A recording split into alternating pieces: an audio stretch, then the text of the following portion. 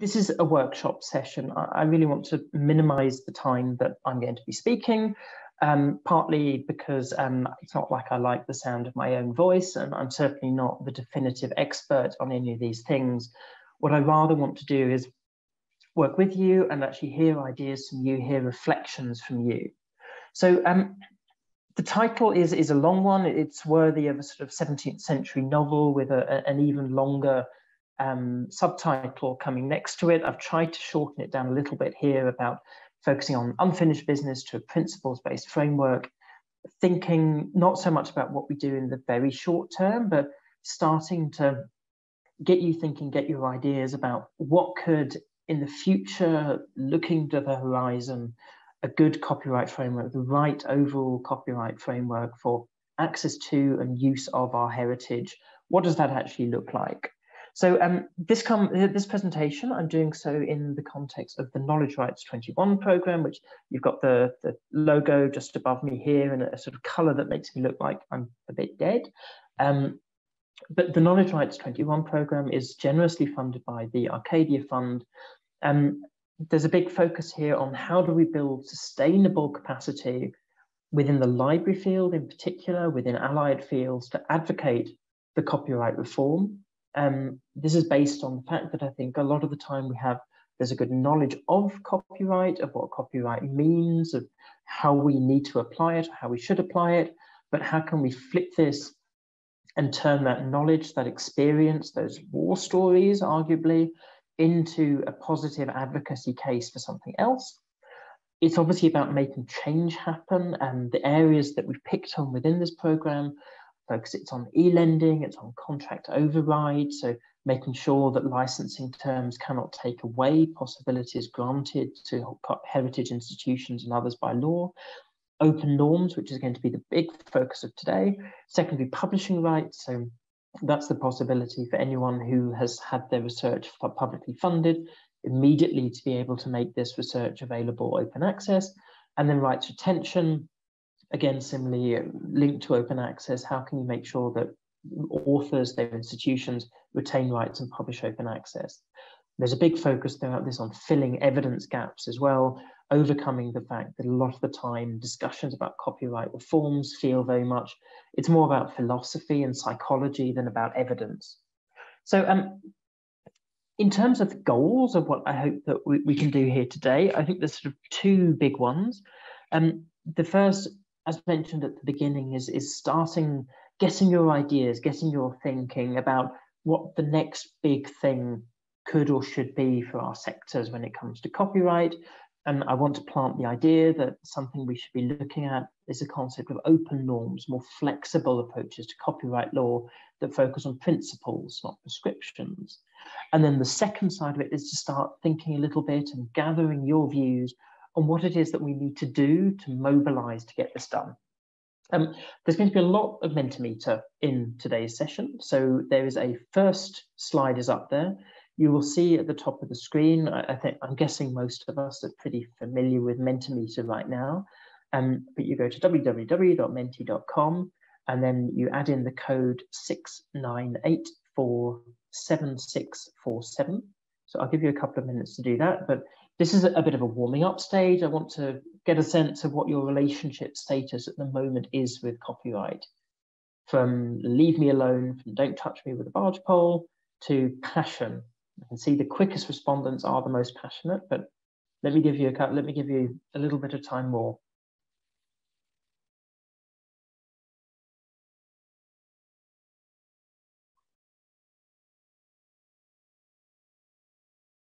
I suppose it's normal if you run a session with copyright in the title, you're probably not going to get the complete copyright phobics.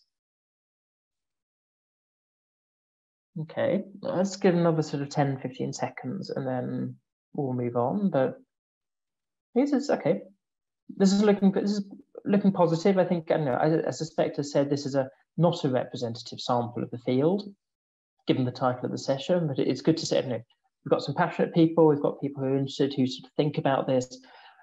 I guess what that idea is, one of the things I hope that we can get out of this is starting to move people a little bit towards the right, a feeling that we can have agency, that we can actually do stuff to change copyright. Next question, just to sort of again get us thinking, is what holds us back most when you're working with copyrighted content? Because there are different aspects in there. There's the law itself, that primary legislation, which is often quite high level. It sets out some very high, I don't know, top level ideas about what is and what isn't possible. There is the fact that sometimes the infrastructure and the protocols that we follow in applying it. And sometimes, to be honest, it's just being scared of copyright, of the impression that copyright is something, it's a minefield. It's somewhere where if you make any mistake, horrible things happen.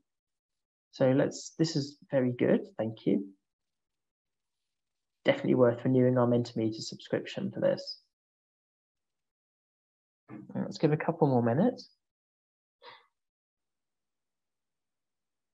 Okay, so it's pretty close for now. We've got 15 or so respondents. Maybe there'll be one or two more while I'm just talking now.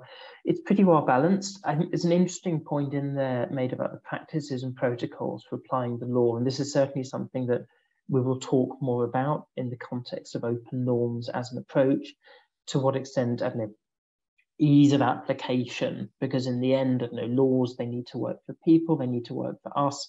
If they're not easy to apply, if there's not easy ways available to apply them, then they're less effective. So, okay, this is good. This is a good balance of where we are. So moving on to the first part of that title, of the state of play, the degree to which we have unfinished business right now. There's quite a lot of EU legislation that affects copyright. I'm conscious that affects how we, as cultural heritage institutions, as the cultural sector, work with copyrighted materials. I know that there will be people in the audience who know this back to front, so I'm going to try not to speak too long about it. I apologize for some of the acronyms that have already slipped in there. It was a choice between having a font that was far too small and getting something bigger where the substance is down there. So clearly in European law, we do have rules. These are rules that then carry across to what happens nationally. So we have, interestingly, in the Directive on Copyright and the Digital Single Market, we have provisions around criticism, pastiche, quotation, and these are included in particular in the context of what people are allowed to do when they're uploading content to online content sharing service providers.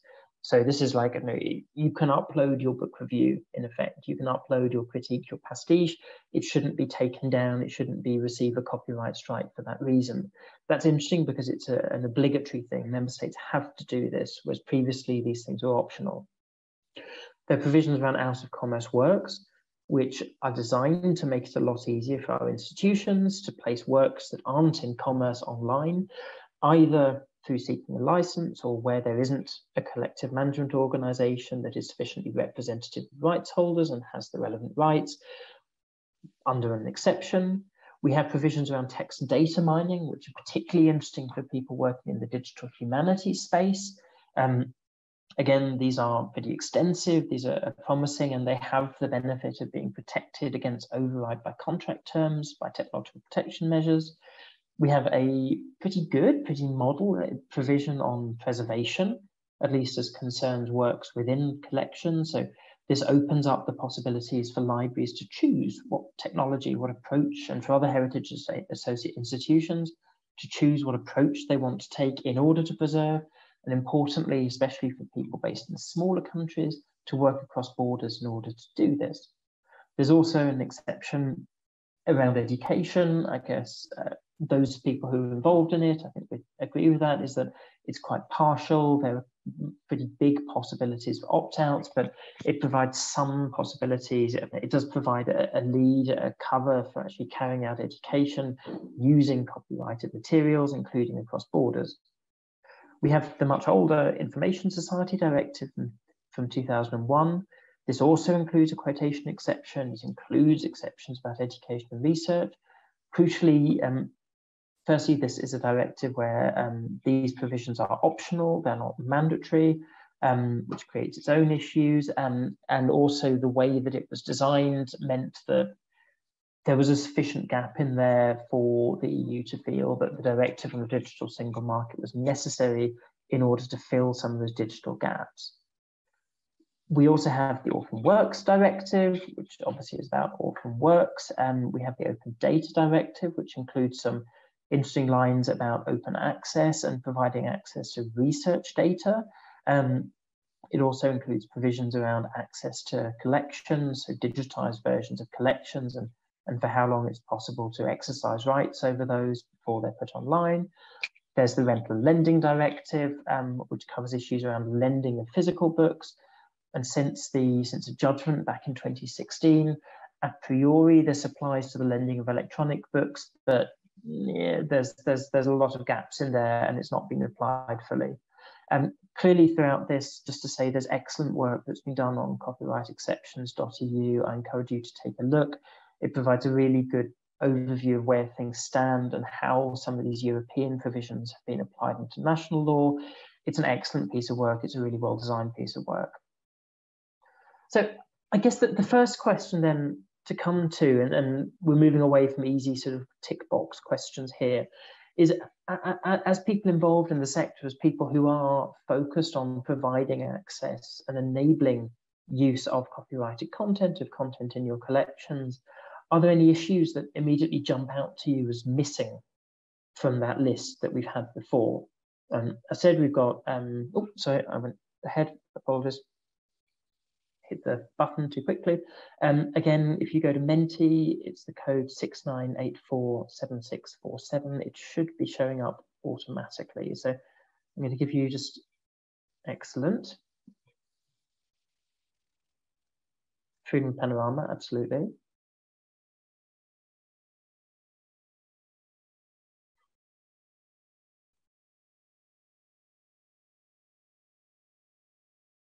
Okay. So the Freedom Panorama was certainly something that was talked about a lot in advance of the Digital Single Market Directive, which I forgot to mention, of course, does actually say that faithful reproductions of visual arts that's in the public domain should not attract rights, which is helpful, though obviously that's referring to works that are in the public domain already. Broader scope of exceptions, yes, and I think that point about broader scope of exceptions brings us on. Copying for any purpose within heritage institutions, yep, that's a really interesting point. That's a really valuable point. Technical restrictions, definitely, that's also something that I won't touch on. Yeah, we'll touch on that shortly. Reasonable copyright duration, yes. Anyone wants to put in an idea what reasonable copyright duration might be, please go through it. Excellent. Someone's guessed what I'm going to be talking about next with broader exceptions like fair use. So I think we're already going to be agreeing with each other on that. Exception to artistic purposes. Yep. Improving wording. 10 years. I think, I don't know, there was a really great study coming out of Australia where they suggested that actually, in most cases, copyright doesn't make much sense after 5 years. And I don't know, the costs of keeping stuff from a welfare perspective, the costs of keeping things locked up after 5 years actually started to outbalance the benefits to right holders of keeping them under protection. Excellent. Registration, duration. Excellent. Okay, this is a really good list. I think clearly, I don't know if I don't know to what extent these come from the same people. Clearly, this is anonymous, but I think we have some of the sort of copyright aficionados feeding in, which is excellent. Okay, moving on to the next. So just giving some ideas fitting in with this. I know a lot of what's said there, absolutely. I know we could argue around orphan works, and that's a bit of a moot point now, given that we have the provisions on out of commerce works. However, it's worth underlining that, of course, the out of commerce provisions don't provide necessarily for licensing, and so there may still be an interest in a better orphan works provision that isn't so difficult to use. Exactly, I think there's talk about technological protection measures. There's a reference to, so apologies, getting my acronyms mixed up. Arguably, the provisions around text and data mining aren't ideal. They are a lot more restrictive potentially when it comes to people looking to come up with new business ideas, looking to actually really build something out of heritage. There's not much around web harvesting. Certainly the provisions on preservation focus very strongly on items that are in a permanent collection, which can't necessarily be said for the internet. And so this is left as a big area of question and a big sort of doubt. Exactly, I think there's the point came up about still that general exception for heritage institutions to do things. It's optional under the Information Society Directive. It could be a lot broader, and it's very much focused on specific exceptions there. Contracts, we would argue, is a big issue. We know that in most countries, with the honourable exceptions of places like Belgium, Ireland, Montenegro, Portugal, contracts still override, and the same goes for technological protection measures. Even if there is technically the possibility to circumvent them, there often isn't actually the infrastructure in place to do this. Obviously, an issue that libraries are particularly interested in and that we're focusing on within Knowledge Rights 21 is the rules around e-lending. The fact that actually really the court decision back in 2016 about saying that lending ebooks should operate like it lending physical books has not been applied. Maybe it's been a stimulus to agreement, but it's been pretty roundly ignored, and that opens a whole load of questions around whether something like controlled digital lending could be valuable in Europe. And then I think whoever put down we need a more open norm like fair use. Yep, that's what we're getting on to. Then there are also some areas where I think we would argue that more can be done on open access, because we now have provisions on open data, on research data, but we don't have that firm provision on open access. So moving on to what's been put down as fair use, I think we describe as open norms, given that and that's actually, it describes effectively what we're talking about. This was the idea I really wanted to sort of seed a little bit and get sort of reflections on and engage thinking on. And I suppose the core thing, the core difference between open norms and what you could call closed norms is that they are based on principles, not prescriptions.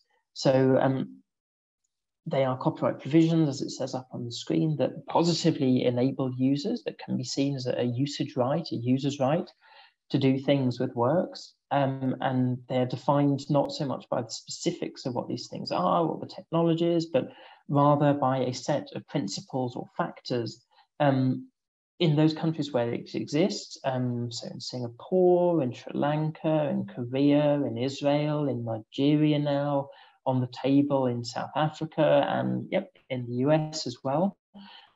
It can be phrased in different ways. It can be a standalone provision like in the US, or it can be something that's attached to an open-ended list of things that libraries and others, or things that users can do in general.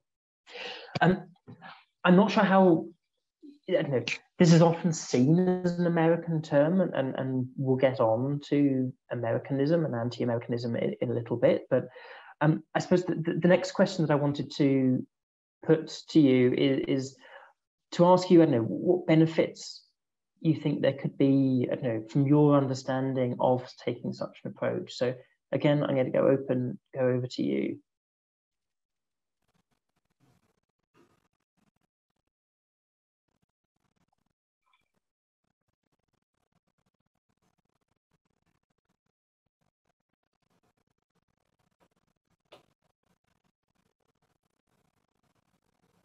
Just to give a sense of what's coming up. So there'll be a slide about downsides, and then I'm actually going to open up, because it would be really good to have people talking about the answers they're giving now, but I'll also ask the question of how do you go about defining fairness? And of course, feel free to use the definitions that already exist, the means of doing this that already exist. So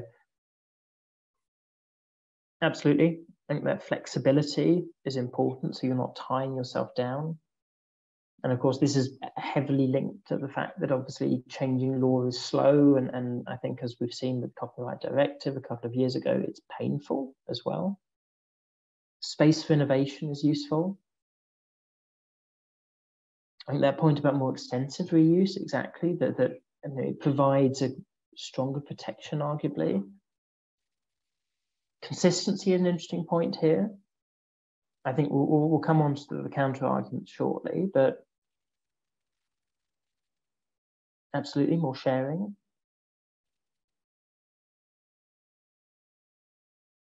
I think, yeah, that point about avoiding and holding yourself hostage, avoiding believing that legislators and civil servants are the ones that can read into the future, that can actually tell what's going to be needed or not.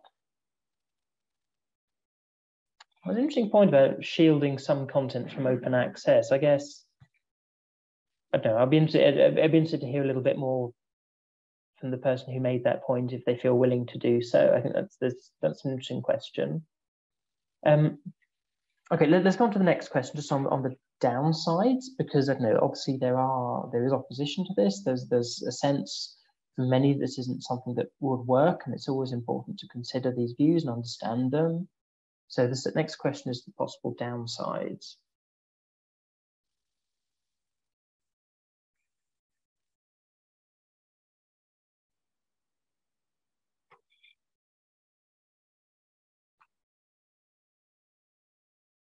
Uncertainty is definitely one of the points that's made.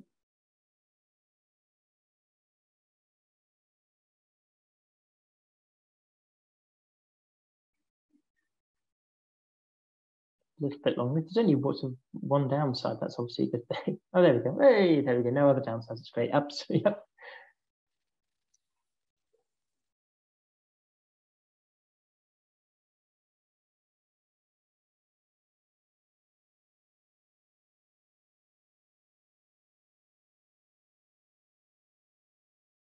Yep. I think that point about compliance is an interesting one. I think it raises a lot of questions about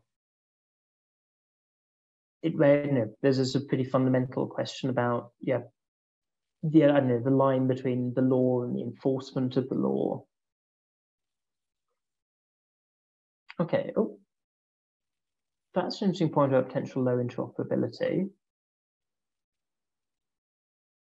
So I guess I think what I'd be keen to do now actually is, but before sort of trying to preempt things by sharing my next slide, I'd be interested to get a sense from those in the audience. I know it's pretty clear, and helpfully, of course, that you're already thinking about this. I know you've probably looked at what goes on in the States, but importantly, what goes on elsewhere. It would be interesting just to get a little bit more.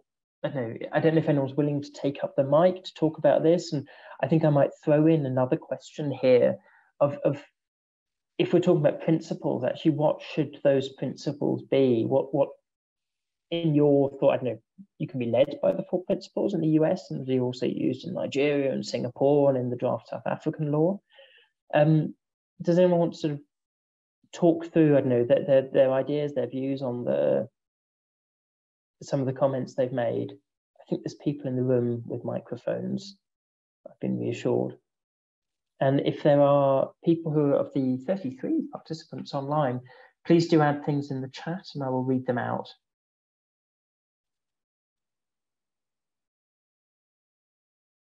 Any hands up in the audience?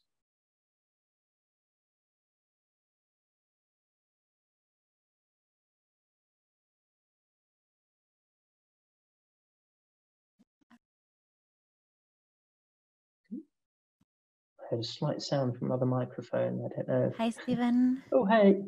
Hi, this is Ariana. I was just thinking the same as oh, sorry. I'm asked to stand up, even though you cannot see that. But, oh, I can. You're being zoomed in on even. Okay, great. I was just thinking, why not the same as fair use?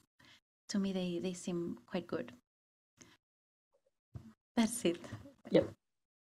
So I think you're completely right. I guess, I suppose to put it cynically, there is a lot of, how to put it? I think it's sometimes difficult to sort of differentiate between the symbolism of the term fair use and what it actually means. Because I don't know, the words fair use are, the words fair use, it's pretty obvious, it is use that is fair. But I think, I don't know, it's become so politicized and it's been so heavily used to mean something that it evidently doesn't, that it feels slightly more helpful actually to sort of move away from that and say that we're actually, we're talking about open norms. So it's semantics rather than anything else. I think I know what I will do. Actually, I will go on to the next slide, but I will actually come back to this because there's some really helpful things in here. I think also a big element in here is that we do face often a sense of what is American is not necessarily helpful. Appealing to anti-Americanism and appealing to negative views of certain American companies becomes quite a powerful tool for trying to knock down or reject any sort of copyright reform. It is part of the playbook. And so to the extent that fair use is seen as a purely American thing, I don't think it's necessarily helpful for us to talk about fair use per se. Rather, open norms as something that is, explains what it is. But rather than having closed norms, we're having open norms. I hope that sort of answers the question in some way, but I think the point is well taken. I'm always sort of concerned that simply talking straight about fair use or reaching straight for the American terminology just ends up, everyone forgets what the words actually mean and goes directly to their sort of the concept they have in their head or the sets of ideologies that they have in their heads. I was going to go back to the previous slides actually, because I think especially on this one, there's some really interesting points, which I think are actually, it's more interesting than what I had on my slide, which is, I think, a success as far as I'm concerned. I think there's an interesting point in there about how fair use can be seen as an excuse, as something that people use as a defense without thinking again. That question about what actually fair use means. I know that there's a lot of talk about fair use in the context of the South African reforms, where the impression has been given that fair use becomes a fair use, that open norms becomes a right to take an in-copyright textbook and copy it thousands of times. I think that is an incredibly uncharitable reading of how people act. It's a very sort of, there's a risk in there that you assume that everyone is naturally a pirate, which is, I don't think is the case. At the same time, it's clear that this comes out in the points about uncertainty as well. A lot, with any copyright law, probably then comes down to people's attitudes in applying it and the combination of sort of understanding they have of the explicit text of the law and the attitude, how cavalier, how sort of risk-taking, how responsible they want to be.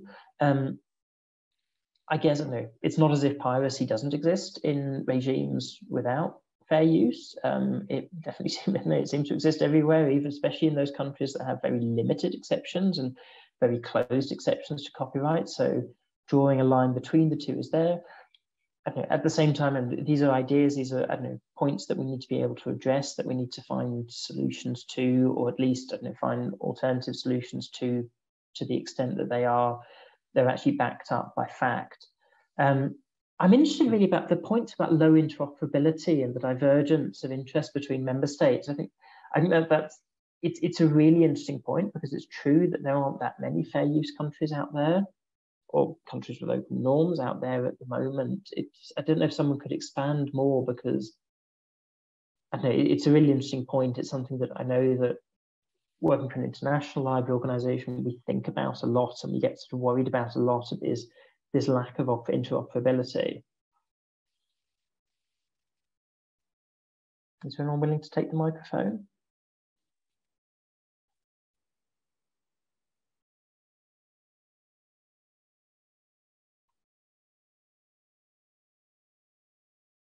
Okay. I think the other point, I will pause again in a second, just in case a hand goes up. I think that point about creating a more confusing landscape for users is another interesting one. It's true that if you are a busy person with not much brain space in order to deal with complexity, it can be far easier to be told very explicitly that this is a good thing to do and this is a bad thing to do.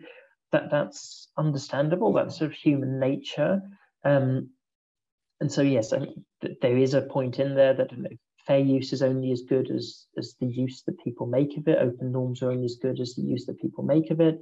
It's perfectly possible to have a country with an open norm, but where nonetheless no one's willing to actually test with it, and they will just go off and license or say no to things anyway. So I think there's a point in there that lack of explicit, and the lack of being explicit is something that, I don't know, means that an open norm on its own doesn't necessarily do the job.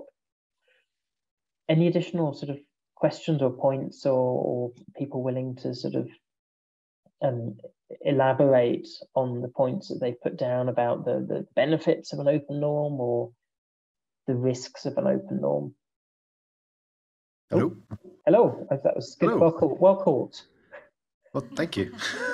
That was all. I was thinking about two things. So first, I was thinking about the point you were just making about uncertainty. And I was thinking, well, actually, yep, I agree.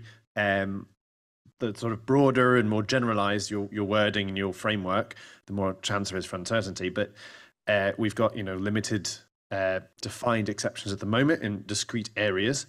And there's plenty of uncertainty. So actually, I would, in a way, not be worried about. I'm not worried about the uncertainty at all. I think about exceptions for quotation or text and data mining, whatever else they might be. There's still extreme variation in how you might interpret what those mean and how you'd use them in particular situations. And I spend a lot of my time talking to my colleagues about different interpretations of exceptions as they stand. So there's tons of uncertainty. So I think that doesn't introduce a lot, for me, new concern.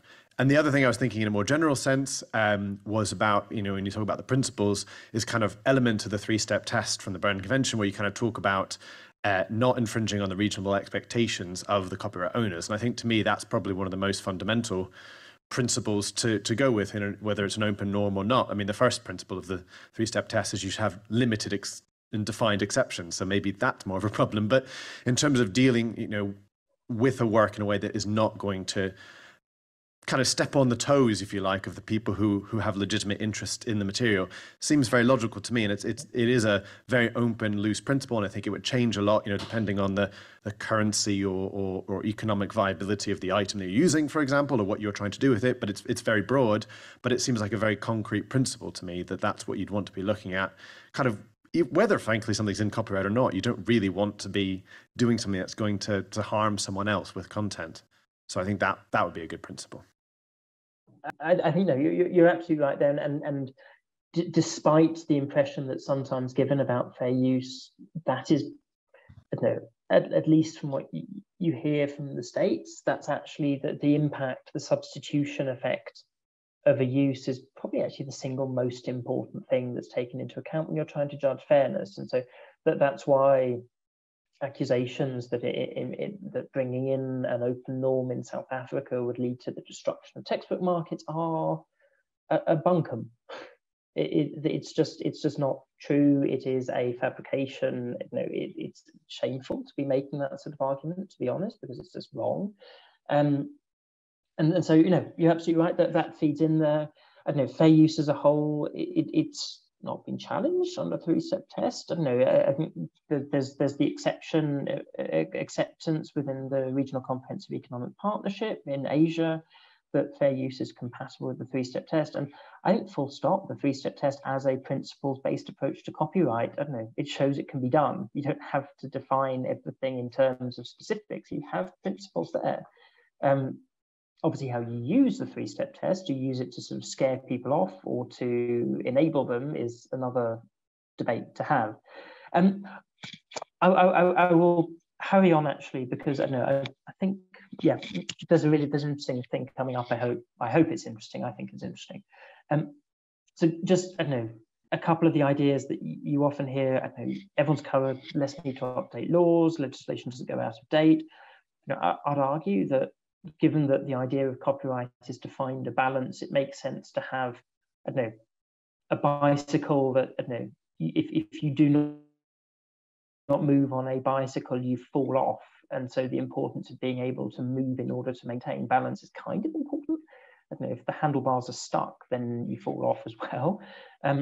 Concerns over legal action, that's often cited as a thing, but I know we have copyright lawyers in civil law countries. It's not as if the law never gets challenged or never gets changed. So I think, again, the point you were making there about there's plenty of uncertainty when you try and be prescriptive.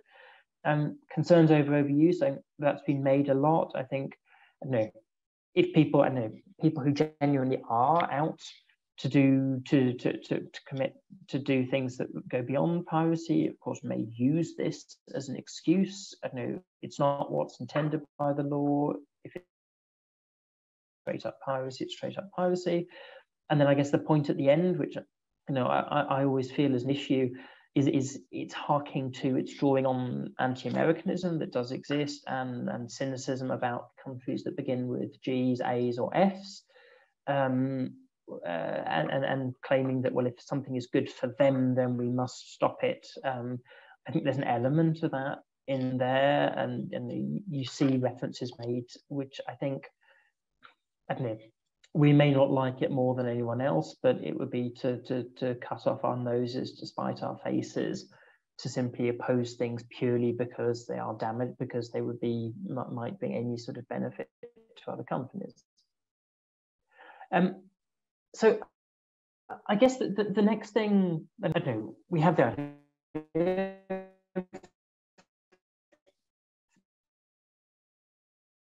open norms,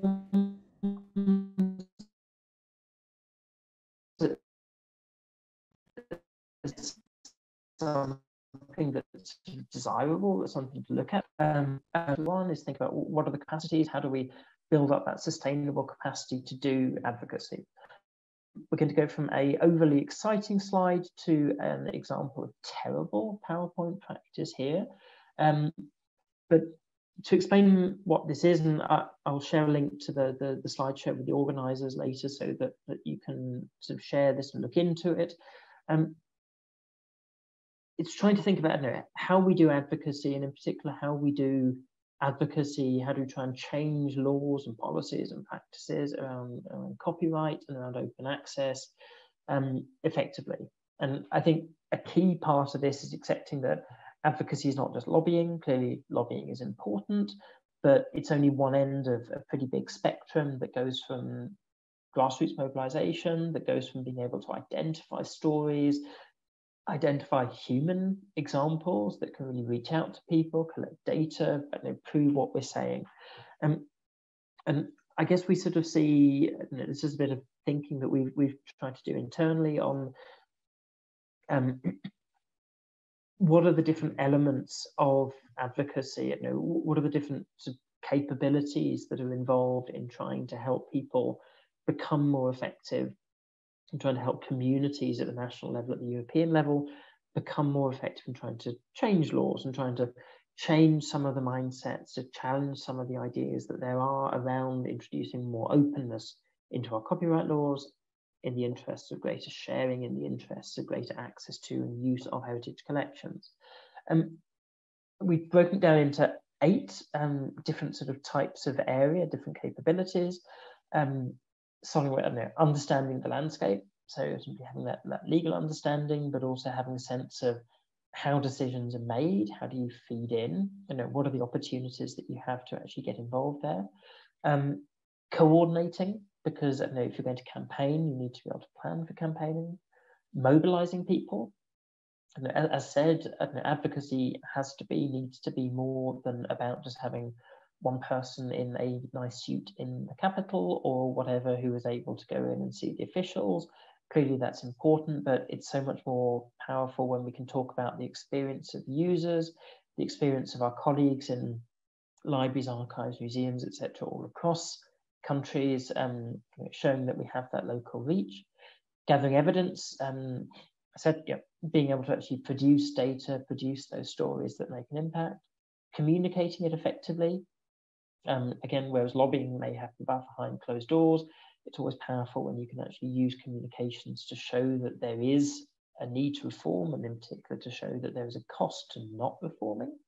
The purer lobbying side of things, building relations with decision makers, it is, you can put cynically, getting to know their children's names, getting to know, what they're interested in, getting to the stage where they will actually contact us and be sort of, that we have their confidence, that they will let us know that they will champion the sorts of things that we're trying to do. Building advocacy partnerships, that's working with like-minded organizations, because we're certainly not alone. I come from the library sector, and so already being here at Europeana it's a really powerful thing. And we're among like-minded groups of people, but how can we actually work across our sectors in the interest of promoting reform? How can we look beyond at the digital rights community, at the student community, and so on? And finally, evaluation of advocacy at the bottom. I hope that my toolbar isn't blocking that, because it is on my screen. Evaluation, obviously setting your goals in the first place, but then and then going back, looking at how you've achieved them, using that to draw lessons. And so now we're going to go on to the next slide, the next Menti slide. And this is probably the single most complicated one on here, for which I apologize, but you will be asked to agree or strongly agree to strongly disagree to the question of how well placed you feel that you are to do these things.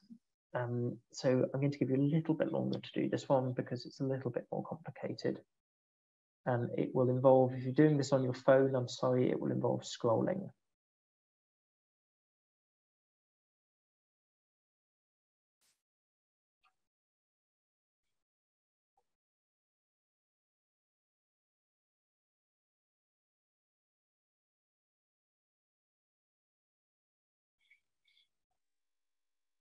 Congratulations to the first respondent. Okay.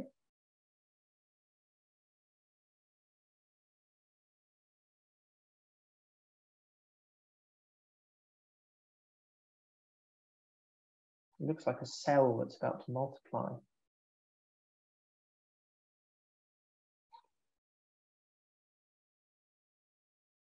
Okay, 7, I'm going to do a little bit longer.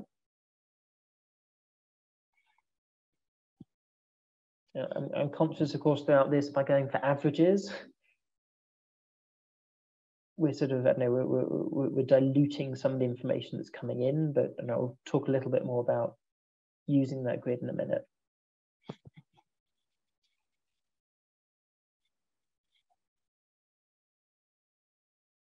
Okay, let's give another 30 seconds or so. 14 responses in so far.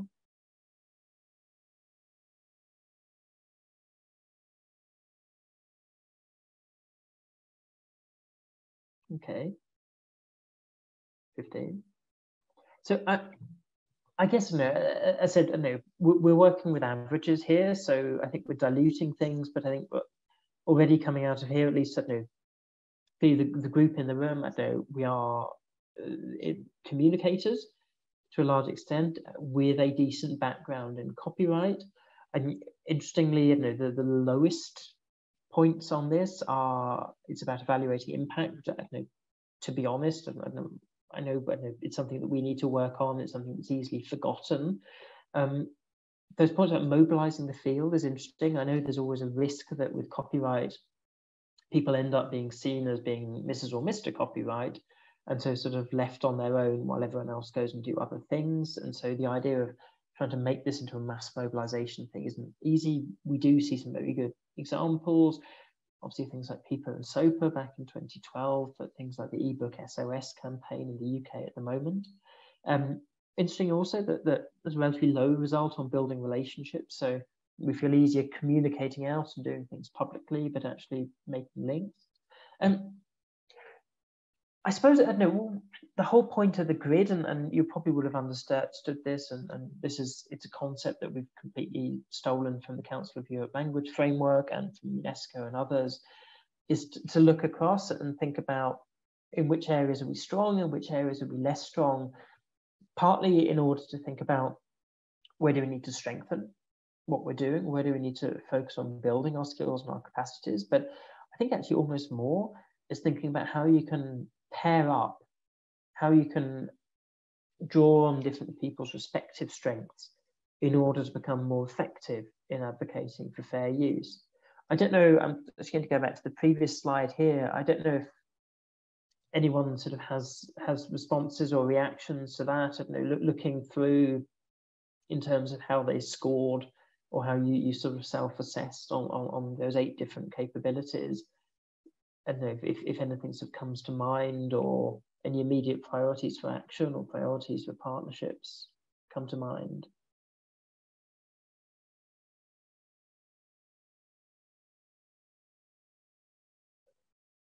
I have my own, the big blue cube, which I can just about see on the right of the screen.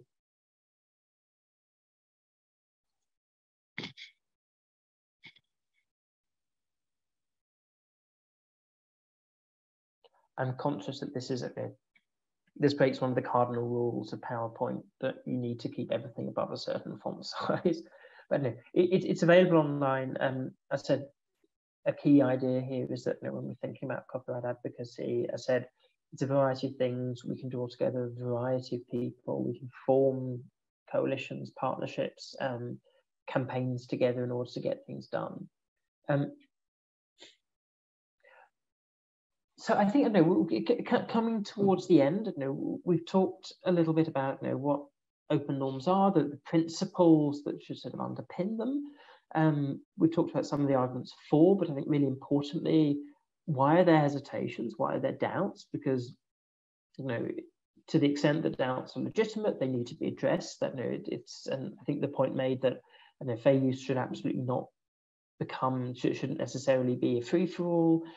It's always worth it's always worth remembering that there are many reasons not for giving access to things, around privacy, around the interests of Indigenous groups. Copyright is definitely not the only factor in play here, and we shouldn't ever look to give the impression that is the only thing that matters. And so I think bringing it together, this is the final sort of open question I have is, what do you think actually the first steps might be towards, for you, first steps on becoming more confident, becoming more effective in your own views, and in actually moving towards trying to make an open norm seem like something that we can go for in Europe, and something that we can see as a positive, a potential thing. So that's, sometimes my computer is sensitive and sometimes it's just not sensitive. This time it was sensitive. So I'll give you a couple of minutes to sort of type in your answers there. I know it's an open question.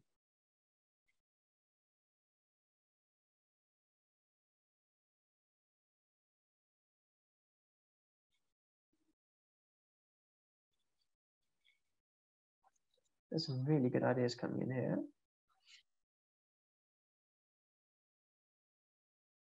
I think there's really interesting points there about transparency, about the use of exceptions. I think it's,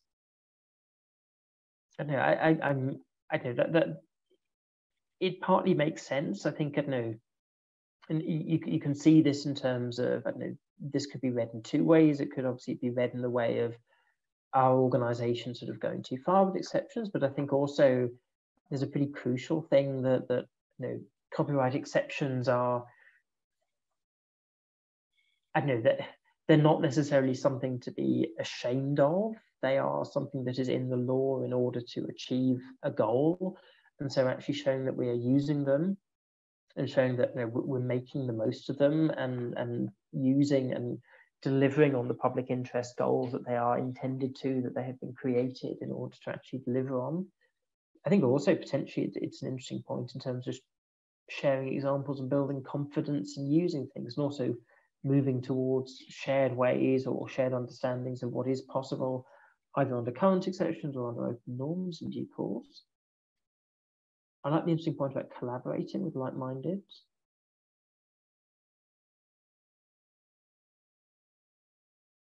I think that point about evidence, absolutely, that being able to understand where there are gaps, where there are frustrations. I think arguably, the shift to digital has been a big call for reform.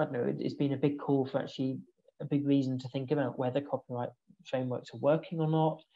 I think we've seen in countries that do have open norms, that have fair use, such as the US. There have been initiatives like the Hattie Trust, which has effectively provided a form of entirely secure digital lending for libraries, which have allowed, simply thanks to fair use, have made it possible for libraries to continue to serve users in a controlled way, in a secure way during the pandemic. So I think looking at those examples and understanding why is that possible in the US, what are the limitations, what are the positives there?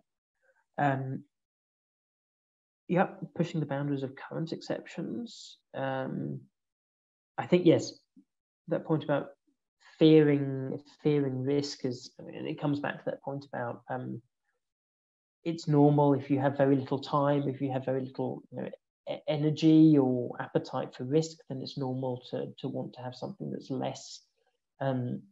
It's normal to want to have something that is more descriptive, that's more prescriptive. There's an argument that, I don't know, fair use only works if you have a sort of psychological revolution in favor of a more risk positive attitude.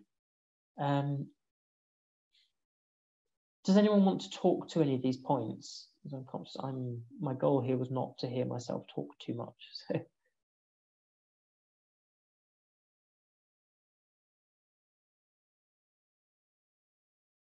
The blue cube is not moving.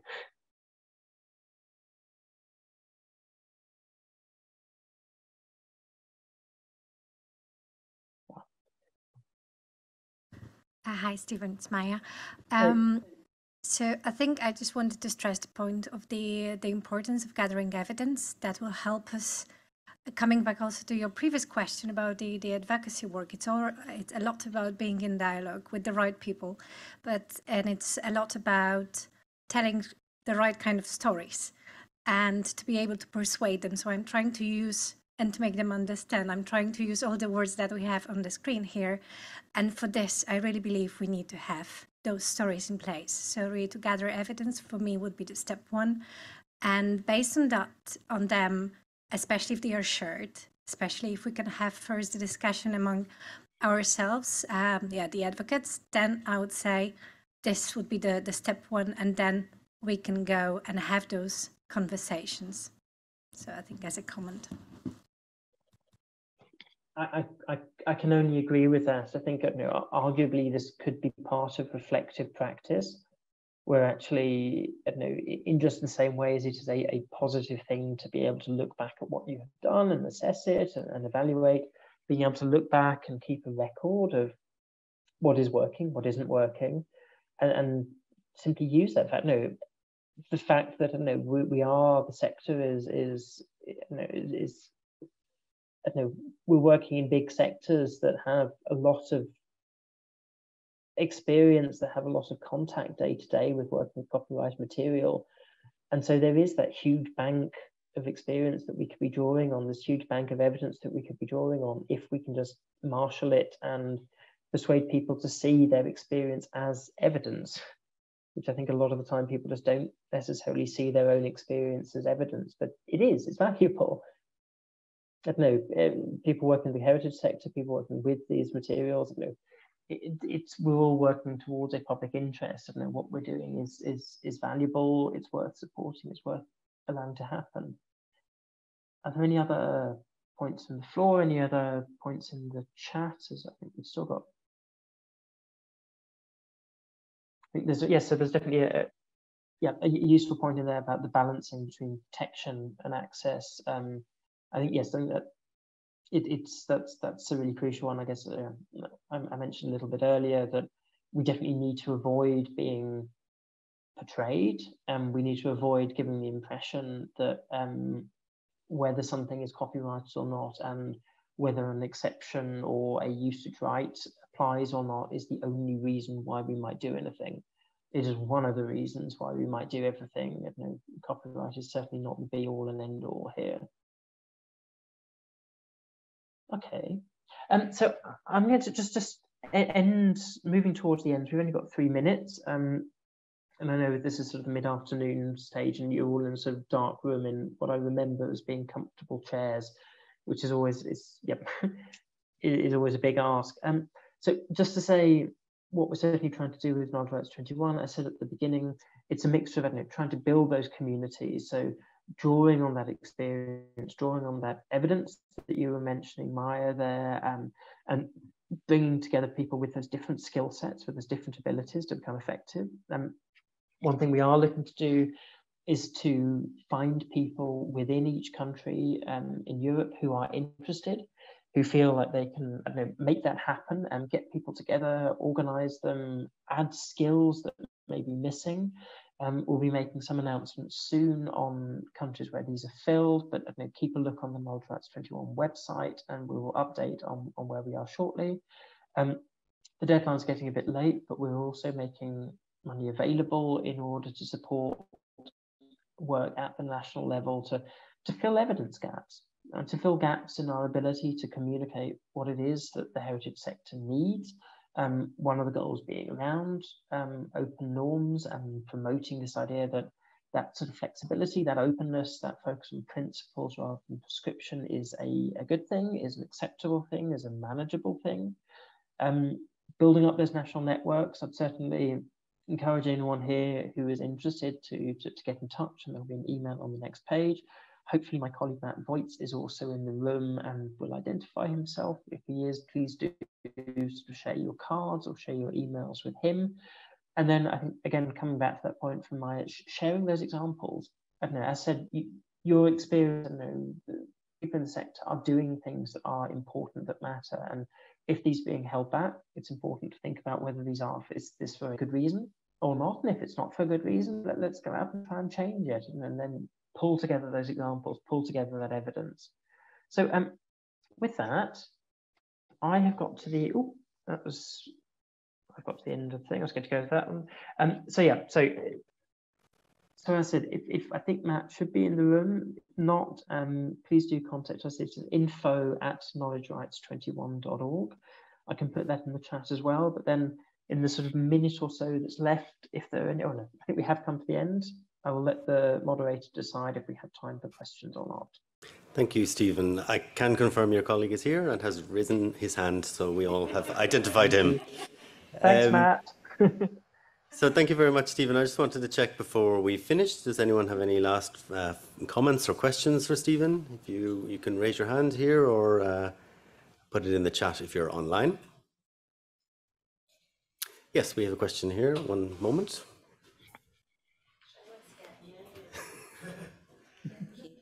Big cube. This is a bit weird. Hi, it's Annie. My question or just thoughts were thinking about evidence gathering and the like. So where I work and my experience is that rights data is not top of the bill when it comes to my organization's priorities at all. And we do mass digitalization projects and things, and a lot of metadata is created, but not necessarily for rights. And so we're always left with this kind of, well, just not enough information. So if you're thinking about how to try and gather more data about what you're doing with your collections, whether they're in copyright, out of copyright, if you're taking risk approach to them, what can we do to support organizations to actually start building that up as part of the sort of everyday work? Because having that data will then help onwards. I mean, remember, Fed might remember this when we were talking to the UK IPO about the effectiveness of the UK's orphan work schemes, and we were all sending them information about how we license this kind of work and basically saying that we never pay anyone for it anyway. So, but they weren't accepting that as evidence, which was a bit weird because we were all institutions telling them this is how it is, but it's not accepted. So yeah, it's not, maybe it's a question, maybe it's just a observation, but just rights data tends to, in my experience, be left behind when you're talking about technical metadata, descriptive metadata, lots of other things, and then rights just sort of is as in the case with me at the moment, 500 different spreadsheets, but nowhere is it getting codified and saved as part of legacy data. Thank you. So yeah, thank you. The entire library field salutes you for underlining the importance of actually getting your metadata correct. Yes, I mean, there's a we can argue that, that there's maybe a bit of a contradiction in the fact that we don't focus enough on data, but then we still get scared of copyright, when actually collecting data would be a good way of reducing that. I suppose at the same time, it also underlines that it goes back to the point about what is manageable, what is usable, and I suppose at least with a norms approach, you are more explicitly focused. You are focusing a little bit more on risk and actually taking an educated judgment. But I think full stop. There are projects like Right Statements and so on, which are looking to make this easier. There's certainly all the work that goes across IFLA and other library organisations to work on this. It would certainly be helpful. I think just for understanding what's going on and gathering data for. Thank you, Stephen. I think we'll have to draw the discussions to a close now. Answer, but I do to make it easier. Sorry, I spoke over you. I thought you had finished. So I'm sure these discussions will continue, not least in Europeana Network's copyright community. But I'd like to thank everyone here in the room and ask you to show your appreciation for Stephen. Thank you.